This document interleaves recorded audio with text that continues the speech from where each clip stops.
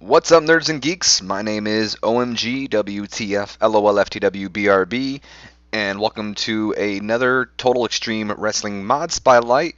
This is going to be episode 2 of the Montreal Aftermath Mod Spotlight. You'll notice in the previous episode we were actually about to book Monday Night Raw, but we're actually back on this screen. I actually had to reset the game because a huge problem ended up happening. I'm not going to disclose anything. Everything is the same. I have released some different workers, and I'm probably going to release more on camera because I don't have any plans for some of the disciples. Also, I want to offer someone a contract on camera. There was a comment left on the first video saying sign Shane Helms, which I'm going to negotiate with him right now.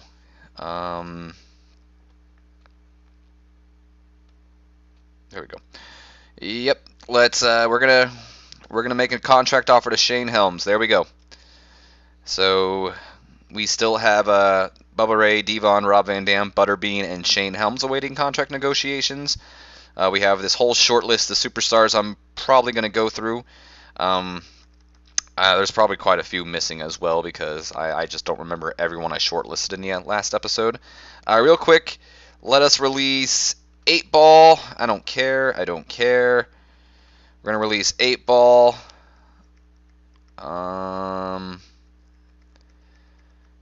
There he is. Chains. I don't care. It is a pretty good amount of money I'm losing out on, but it's not that bad if you ask me. I mean, if you look at our finance, it is out of all the workers, we have to pay them that much, but I'm not really too worried about it. Okay. So we've gotten rid of the Disciples of Apocalypse. We have our storylines now, which I only gave a description to one. What an idiot. I thought I gave the descriptions to the other ones.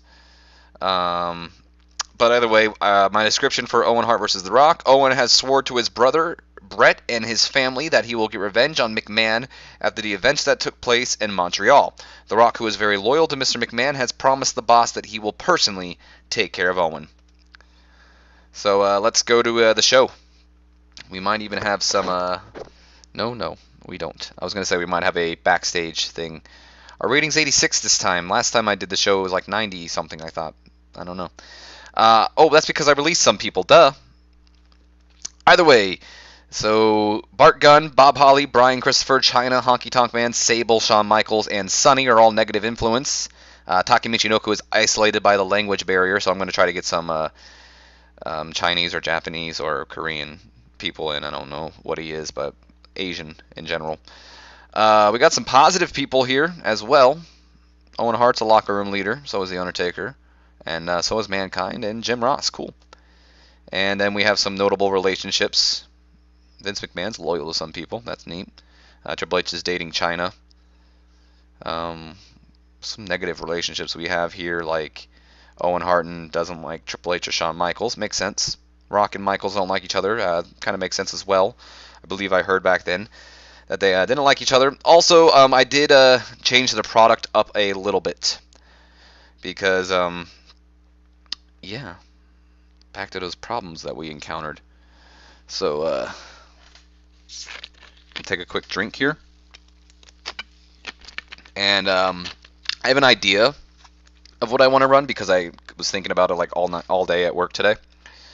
Real quick, let's look at our main eventers. So we have to get basically, I'd say, most of these guys. I don't have any plans for Mankind, so I'm probably going to leave him out.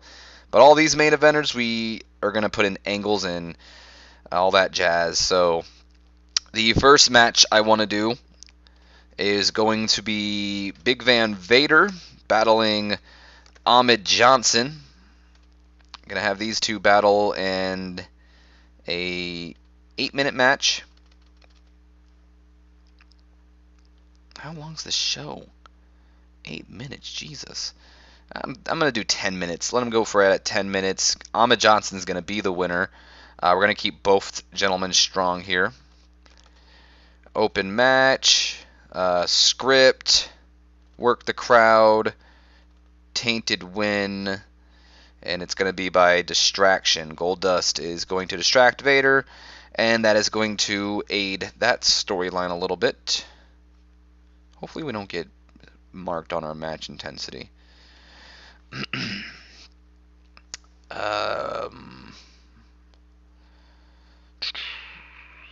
Let's get some of the other main eventers in as well. We want to get all these guys first. I know the main event I'm going to do tonight. The main event of the night is kind of interesting because it's going to have a similar ending, which in being almost the exact same ending as the opening bout, but that's all right. No one's going to really look at it. The main event's not going to close the show though, but it's going to be the final match. So, what's the major match? 15. I'm going to have them go at for like 13 minutes. Sounds good to me. Excuse me. Have HBK get the win because he's the champ. Keep Shawn Michaels can't speak. Keep Shawn Michaels strong. I want to keep both the Road Warriors strong because they're going to lose. In fact, let's make Animal the loser because, yeah, we'll see in a second. Tainted win as well. And we're going to have a distraction where it's going to cause Hawk to get distracted by Road Dogg Jesse James, which will allow Billy Gunn, or that's Animal, my apologies, Billy Gunn to attack Animal, leading to DX getting the win. That'll be our main event. We have, who else do we have main event-wise that we need to get in action? We need to angle between Taker. I have one in mind for that as well. It's going to be a managerial challenge. And challenge is accepted. This is what I want. Manager comes out, challenges another worker to a singles match on behalf of his client. Okay. So the client makes a surprise return. Okay. So Paul Bearer. Where's Paul? Paul Bearer, please. There we go. The Undertaker, that's The Rock, and Kane have this go on for about like 10 minutes. Alright. And that's pretty much a good name for it. Move that back because, like I said, main event. Analysis. We need to get Owen Hart in a match. I have a match idea for him. So we're gonna go put Owen Hart in action against an upper mid-carder, who though I'm not sure at the moment. Not Ahmed Johnson. In fact, exclude booked because I don't know why they're still here. Billy Gunn, Farouk, Goldust, Jeff Jarrett. Is there any mid-carders maybe? Because I don't want to bury any of those guys. Thinking maybe Jeff Jarrett. Oh no, Savio Vega. Let's do that. I think that'll be a good match. I was thinking maybe Jeff Jarrett, but put Savio in there and have them go at it for... Hold on. I have to book 68 more minutes. That's ridiculous. That's not what I meant to do. At angle. What am I trying to do? There we go. I was like, what am I trying to do again? Have them go at it for 10 minutes. Owen looking strong, keeping it good. Script. I'm not sure if I had a script on the last one. Decisive. I might have to go back. No, that's angle. No wonder I don't think I added the script on the other one. I have 2 matches. 2 matches. This is actually technically 50%. I'm just saying. Oh, no, that is a match. Never mind. Duh. That's the main event, though. Don't worry. We're going to get some angles in here. In fact, we're going to do an angle right now.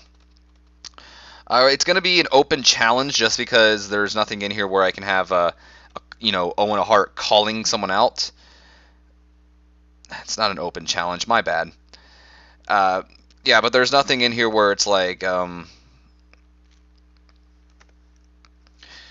where I can say Owen Hart calls out Vince McMahon. So it's basically going to be Owen Hart calls out Vince McMahon.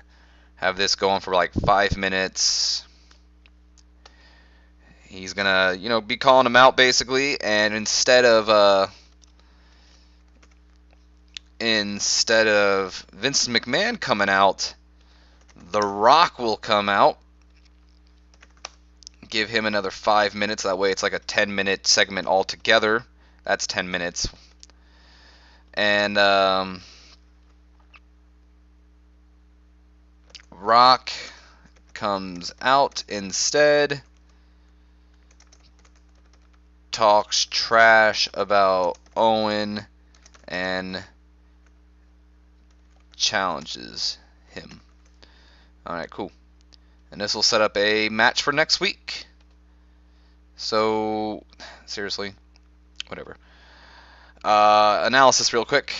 What main eventers don't we have? We still need Steve Austin. In fact, let's book our ending angle, which is also going to involve the Authority again. This time he's going to be dragged. No, we're going to be doing him just a basic one where Mr. McMahon's going to get attacked by Austin. This is going to be a 10-minute program because I can do it. And it's going to be Vince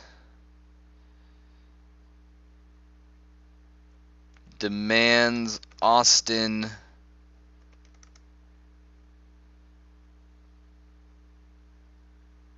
stands in line. Would that be a good way to say it? Vince, let's say, threatens Austin by saying, well, Mr. Austin, we could do things the easy way or we can do things the hard way, like they did that one time. And just straight up have Austin be like, alright, whatever, let's do things the hard way. Brett went out, I'm going to go out strong too. So ... and pays for it. Cool. Oh, that's right. Unscripted. That's going to be the promo that goes off the air. I also want to have another angle, which is going to... unfortunately, I don't think there's like a contract signing. So I think what I want to do is have a... what's it called? A face-off, but no... face-off, but no contact. And it's going to be Taka Michinoku and Brian Christopher. As for supports, let's add Al Snow in there. Agula, or whatever the hell his name is. Pretty much just adding people that are in the tournament. Bob Holly. Bob Holly sounds good to me. Let's add, I don't know, maybe Brooklyn Brawler. Unless there's anybody else that... Flash Funk was in there. I know that. Freddie Blassie, Goldust, Monsoon. Was there anybody else? Anybody else that was in there by chance? Anyone that's going to ring a bell when I pass their name? No, I don't think so. We could add, I think we're going to go Sergeant Slaughter. I saw him, and Brooklyn Brawler. Have that go out for a... I don't know, 8 minutes. It's going to be a pretty bad program just because none of them are established. So we're going to put this higher up in the show. I have 2 more angles I want to book. And I really don't book angles very often, so the only reason I know what I want to do is because I had a general idea. Any other time it's going to be probably a little bit harder, to be completely honest, unless I keep thinking. So I want to do a backstage segment where it's not a brawl, but just kind of like a bump into... What was it called? Basically, it's going to be the start of the argument, yeah. We're going to do argument with Triple H and Ahmed Johnson. That'll be a 3-minute that'll lead to a match for next week. That'll get there. And then the other angle I wanted to do was a promo where Goldust hypes his match against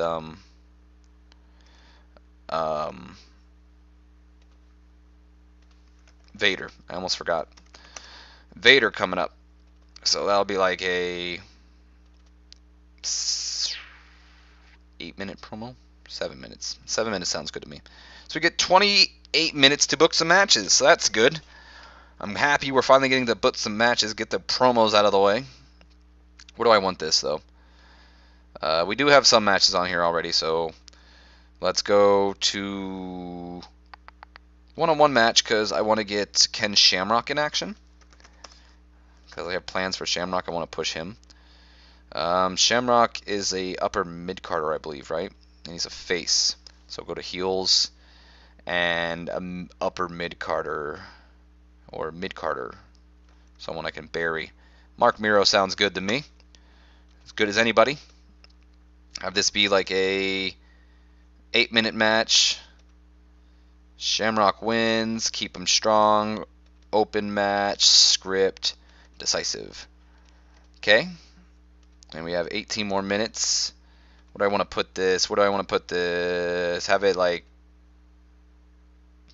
There seems pretty good. So... Let's look at our heels. We're going to put... Oh, Taker's a... What? I thought I put heels. My bad.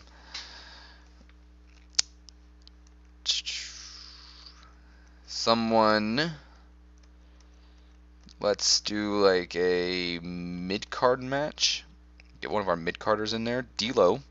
He comes to my attention. Who do we want D'Lo fighting? D'Lo can fight... Do we have a lower mid-carder? Flash Funk?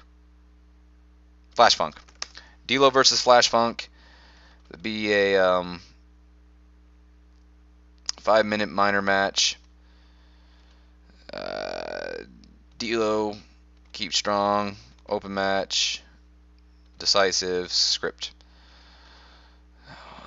We need 11 more minutes. That was just a quickie. So we'll put that higher up here. And our final match, we're going to make it like... do we have tag team? Do we have any interesting tag teams that I want to book? Yeah, let's get the Headbangers in action. Headbangers...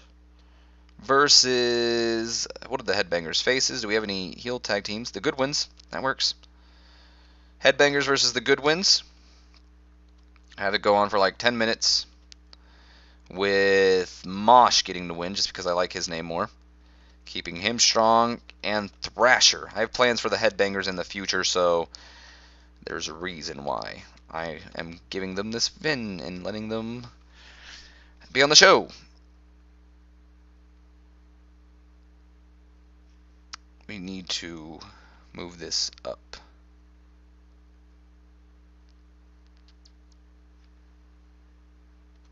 Might want to push this back as well.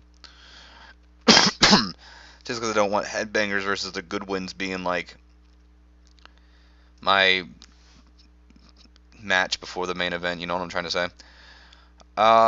This looks good to me, nerds and geeks. I say let's run. Yep, let's go. Alright, here we go. So, in a bout that featured great action and average heat. Awesome. Ahmed Johnson defeated Vader by pinfall with a spine buster. Cool. I got a 60. That's pretty good as well. Ahmed Johnson seemed off his game, though. I knew this segment was not going to be good. It brought the moods down as well. Whatever. Extremely short match. D'Lo Brown defeated Flash Funk. They have some pretty good chemistry, so that's something to look forward to in the future. Ooh, 74. That's good. That's really good. Minus the fact that Paul Bearer underperformed. No. Headbangers match. About that, it's solid in-ring action, but non-existent crowd heat. That's fine. I've got a 63. That's a lot better than I thought it was going to do because Salvio Vega, but Owen Hart's in there, so. Great action, but not much way in heat. Still doesn't matter to me. Cool. I was a little worried about this just because... Okay, I was about to say, ugh. Just because of the fact that I don't think Owen's that great on the mic. And that's even better. Look at The Rock coming out. Laying the smack down on Owen Hart verbally. You look like, What did they used to call him? I am not a midget or something. I don't remember. I don't think it was a midget. It was some weird thing. In a match that had some good action but not much in heat, I'm pretty happy with that rating as well. Wow, this got a lot better than I thought it would. And Triple H and China have a good pairing as well. So that makes me happy. Goldust cuts a upcoming promo. Got a 70, not bad. Animal was off his game. Sonny did some good ringside work. And an 81. That's not too bad. I wish it could have been a little better, but whatever.